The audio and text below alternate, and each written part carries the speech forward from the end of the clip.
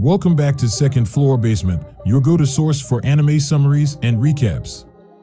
Hit subscribe and join the legion of anime aficionados and otakus riding the wave. Get ready for a wild ride with Black Summoner. Kelvin, a young man accidentally killed by a deity, agrees to be reincarnated in a new world, retaining only his name and choosing his skills. He awakens as a summoner mage, with the goddess of reincarnation, Melfina, serving as an interactive game menu. In the town of Parth, he discreetly joins the Adventurers Guild, concealing his rare summoner skill. Kelvin's first quest involves slaying slimes, leading him to tame and name a slime, Clotho, significantly boosting its strength. He learns his summoner class is rank S, the highest level, promising immense power as he levels up. Disturbed by the prevalence of slavery, Kelvin tries to ignore it and rents a room for the night. Promoted to E rank, Kelvin encounters D rank adventurer Cashel, who tries to humiliate him. Cashel's true murderous nature is revealed through Kelvin's appraisal skill. Kelvin challenges Cashel and his criminal party, defeating them with the help of Clotho, now an evolved slime Gluttonia. After uncovering and revealing Cashel's crimes, Kelvin is promoted directly to B rank. He then meets the Black Ghost Knight, Gerard, who shares his tragic backstory, leading to his joining Kelvin's team. Guildmaster Leo acknowledges Kelvin's otherworldly origins and his summoner skill. Leo tasks Kelvin with fighting monsters under the Demon Lord's influence, instead of joining the Empire's heroes. Kelvin buys and frees Ethel, a cursed half-elf slave, breaking her curse and training her. Their relationship grows as they navigate this new partnership. Ethel quickly develops into a formidable archer, her skills influenced by her past curse. Kelvin's group faces and rebuffs Prince Tibura's arrogant advances towards Ethel and Guild Secretary Angie. Meanwhile, Melfina delivers a prophecy to the Oracle, advising the heroes to avoid Parth. Ethel confesses her love for Kelvin, who struggles with his feelings due to her former slave status.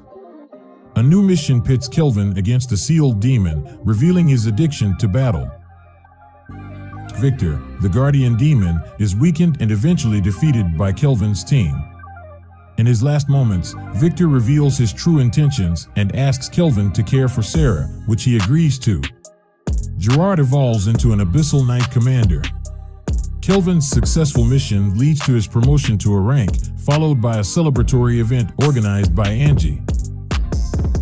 Kelvin equips Sarah with armor made from Victor's remains and forges a new sword for Gerard. Craving rice, the team heads to Torridge, where Kelvin aids in exposing a noble involved in the slave trade.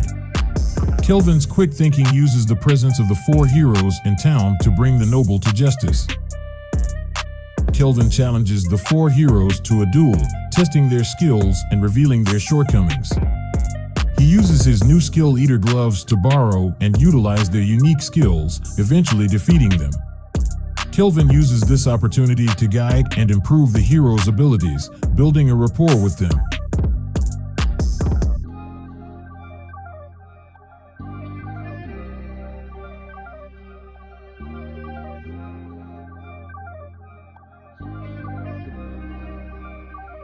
Kelvin further trains the heroes against a sea creature, emphasizing their need for improvement. After defeating a dungeon boss dragon, Kelvin receives a unique reward from Queen Tsubaki and turns down her job offer. Back in Parth, he buys a house and hires former slaves as his staff. Melfina bestows a life-saving ability on Kelvin and permits him to summon a hero from Japan. He summons Rio, a terminally ill girl, giving her a new life and identity in his world. Rio, now Ryan, joins Kelvin's party, grateful for her second chance. Kelvin focuses on safely leveling up his party members. He crafts new weapons and confronts assassins seeking revenge for his previous actions. The political scene intensifies with potential war brewing between neighboring kingdoms due to Kelvin's actions. Kelvin is tasked with a rank S monster hunt to aid the Beast King of Gone. In the process, he uncovers connections between Ethel's past and the elven village they're protecting. The encounter with General Clive showcases Kelvin's growing power and battle enthusiasm.